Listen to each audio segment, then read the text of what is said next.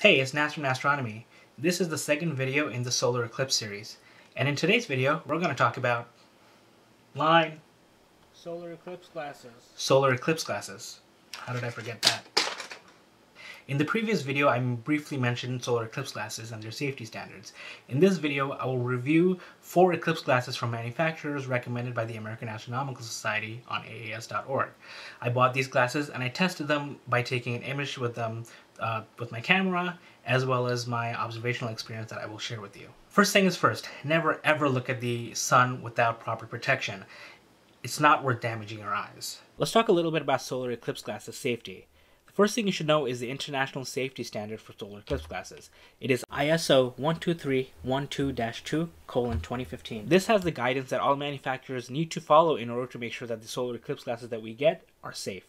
This was last reviewed in 2020 and it is current as of 2023. Some solar eclipse glasses may have the old CE standard. I believe this is from the early 90s, and if you have glasses that just has the CE standard, I wouldn't recommend using them and getting a brand new ISO one. You should always buy solar eclipse glasses from reputable and known sources. You can find a list of approved sellers and manufacturers on aas.org from the American Astronomical Society. You should always be aware of scammers and counterfeiters. Unfortunately, in today's world, people will just stamp on the ISO number and it doesn't mean anything because they're not doing any kind of testing. They're just counterfeiting these solar eclipse glasses and it can put your eyes at risk. So always buy from reputable and known sources. And never ever use these glasses if the glasses are damaged. If there are holes in them, if it looks like light is leaking through, throw them away. If your eyes start to feel strained after a short observing period, it may be that the glasses are defective because it could be letting in UV and IR light when it should not. So if that starts to happen, throw those away. If you can see sunlight reflecting off anything other than the sun itself, reflections of the sun, for example, on a car windshield, you should not use them. That means they're not blocking enough light to protect your eyes. Okay, now let's talk about how I tested these glasses. The first way I tested is to take an image through them with my 75 to 300 millimeter stock lens. This may look familiar to a lot of people, and this is one of the lenses I used during the 2017 eclipse. And the way I attached the eclipse glasses to the lens is using this little device that I created. So this is a coffee cup sleeve.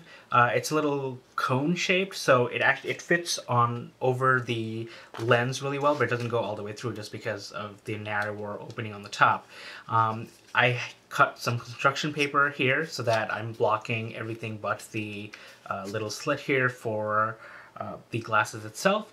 I have rubber bands on the side, so what I do is I pop it on the rubber band and I need to just test one side. And once I'm done with it, this is what it looks like from the sides.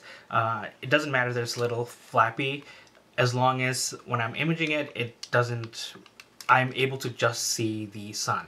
You can see there's actually no breaks here, and from the inside it actually looks pretty good. And this experiment worked better than I thought. The 4 eclipse glasses that I'll be reviewing are from Thousand Oaks Optical, Rainbow Symphony, Lunt Solar Systems, and American Paper Optics. There are other manufacturers on the list, but I wanted to pick just a handful due to time limitations, budget limitations, and just to show that I can just pick 4 from the list on aas.org and that they are all good recommendations. Okay, let's start with the first one, Thousand Oaks Optical. They've been around for a long time, and in fact, these exact glasses are the ones I used in the 2017 eclipse. I still have them. I still have a couple more that I had as backup, and these are really well made. Of course, a lot can change in a few years, so I've actually ordered a bunch of these, a bulk of 50 from one of their resellers on Amazon. I reached out to Thousand Oaks Optical to make sure that they were actual resellers, authorized resellers, and they confirmed that they were. So I'll link to that in the description below as well, so you can buy from them or from Thousand Oaks Optical directly. And I can confirm that the new batch of glasses that I got, manufactured by Thousand Oaks Optical, is still very excellent. So these glasses come with a silver-black polymer film, a silver reflective in the front, and in the back is just black polymer. And overall, these look comfortable, these feel comfortable, and they work really well. The sun looks great through them. I attached this to my 300mm lens and took this shot of the sun. The sun was focused, and you can actually see some sunspots in the center and in the edges. This will be very hard to see with just your eyes, so being able to spot sunspots through eclipse glasses isn't something I would consider an important factor. When I observed visually, the glasses are comfortable. I was able to look at the sun for a few minutes without my eyes straining, and the sun looked like a natural yellow-orange color. You can also see the kind of yellowish glow around the sun, and was visually observable. Overall, the glasses are great. These cost me $1 a piece when I bought the pack of 50. It's still the same price on Amazon, and on Thousand Oaks Optical site, you can get a pack of 25 for $35, which comes out to about $1.40 per pair, or you can go up to 10,000, which will cost you 45 cents each. Next up is Rainbow Symphony. These glasses feel and look a little similar to Thousand Oaks Optical. They have the silver black polymer lenses as well, silver in the front, black in the back. And the sun looked similar with a familiar orange-yellow tint. When I attached this to my 300mm lens and I took a shot of the sun, this is what I saw. Some sunspots are also visible, and you'll notice that the quality is just about the same as Thousand Oaks Optical. This also has a glow around the sun. In the image, it looks more prominent, but visually, you can't tell the difference. I think the difference could be how my camera and my lens actually took the shot, so that shouldn't be taken into effect into how different it looks. I can tell you visually, it looked exactly the same. And you can buy this directly from Rainbow Symphony's website. A pack of 5 will cost you about $1.49 each, while a pack of 1,000 will cost you 45 cents each. They also do custom glasses, and I wish I had the budget for that. Third on the list is Lunt Solar Systems. Disclaimer is that the link in the description is actually an affiliate link to Lunt. You don't have to use it, but I would appreciate it if you do. These glasses have just a black polymer, not a black silver polymer. So you can see in the front, it's not reflective. It's just a black polymer, and also in the back. That's definitely not something to worry about. These glasses still meet the safety standards, and they work really well. When I took an image with my lens, this is what I saw. Same sunspots were visible, the familiar yellow and orange tint, but if you notice, there's actually very little glow around the sun. I used the same focal length, same exposure and ISO settings, and there's no glow. Visually, I did see a glow, but it was very faint. So some people may like the glow, some people may not. If you don't like it, maybe Lunt is good for you, but if you want the glow, maybe one of the other ones will be good for you. These glasses were also very comfortable to wear, and I did not feel any kind of eye strain while looking at the sun over a few minutes. Overall, these are great glasses. You can buy these directly from the Lunt website with a minimum quantity of 5 for $10.25, which comes out to about $2 a pair. So these are some of the more expensive glasses, all the way up to 2.5 million, at which point it becomes the cheapest glasses at 25 cents per unit. That's ridiculous. So if you do want to order 2.5 million, I would really appreciate it if you'd use that affiliate link. Last up on the list is by American Paper Optics. They own eclipseglasses.com, and I think it's one of the smartest purchases that they could have made. These also have a silver black polymer, just like the Thousand Oaks Optics and Rainbow Symphony. Silver in the front, black in the back. And this is the shot I saw of the sun through my camera. Once again, some of the sunspots are visible, and the sun has a familiar yellow and orange tint. It also has that glow again that the Lunt did not. So I do think that the silver polymer of the lens is what gives it more of a glow. In the image, the glow looks pretty prominent, but I think that's just how my camera captured it, because the glow was the same as the Thousand Oaks Optical and Rainbow Symphony glasses visually. Just like the others, these glasses were comfortable to wear, and my eyes did not feel strained after looking at the sun for a few minutes. Overall, these are also great glasses. You can buy these directly from American Paper Optics for $1 a piece if you get 25, or 45 cents each if you go to 2,500.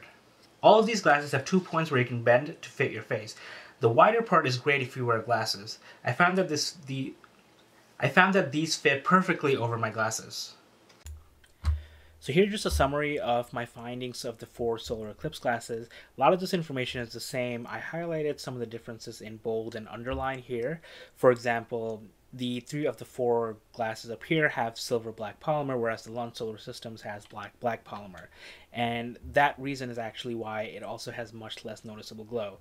It is kind of a guess, but after doing a couple of experiments with these glasses, the type of polymer in the lens does match with why there is glow and why there isn't glow. Again, this doesn't affect anything visually, it's still safe, and they all work really well.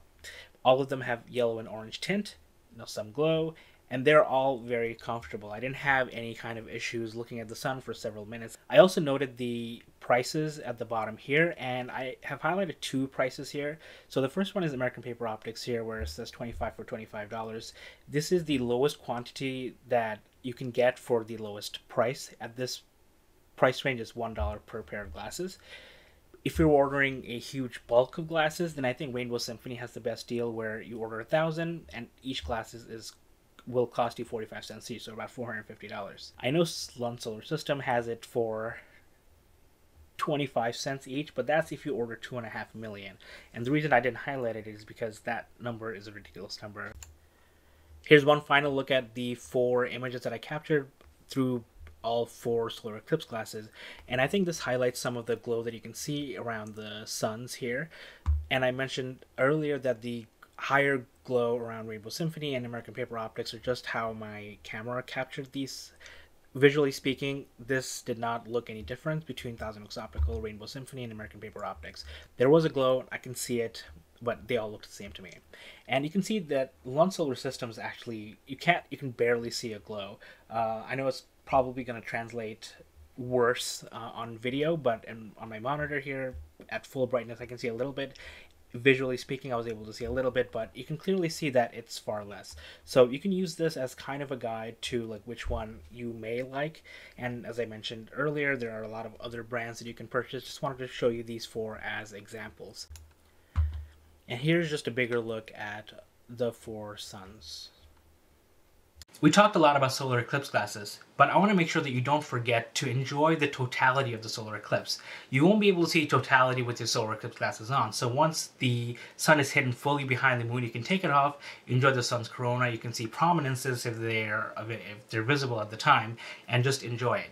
But do make sure that you put your glasses back on before you start to see the diamond ring or Bailey's beads, because as I mentioned in the last video, as you've been looking at the darkness of total solar eclipse, your pupils dilate, and once the diamond ring comes back around, once the sun starts to reappear, more light goes into your eye, and it can damage your eyes much faster than if you were looking at the sun on a normal day where your eyes have adjusted and your pupils are tiny.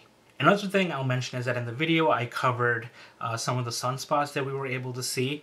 They were small and dim, and I used just single images, and I did not do any kind of processing, so they were a little hard to see. But again, these were taken using solar eclipse glasses, so sunspots are not something that you should expect to see with glasses. With that said, in the next video, I plan on creating a little hat for my 60mm refractor. It'll look a little something like this. Looks kind of like a graduation cap. This is what I use for my SCT, so I put it on top and I can zoom really close into the sun and see the details of the sunspots. And the last thing I'll mention is something that I've already mentioned, is to be careful when you buy solar eclipse glasses. Make sure you get them from a known source and a reputable source. Look on aes.org for the latest list. If you see a deal on eBay or something that looks too good to be true, it probably is. Don't buy it, even if it says ISO standard, because there's a possibility that they're lying and they're not actually ISO standard, and you could end up damaging your eyes. It's definitely not worth it. I'm really excited for the total eclipse next year. I'm also hoping to catch the partial eclipse of the annular eclipse that's happening in October. So I'm planning on creating a few more videos over solar viewing and solar eclipses and related topics.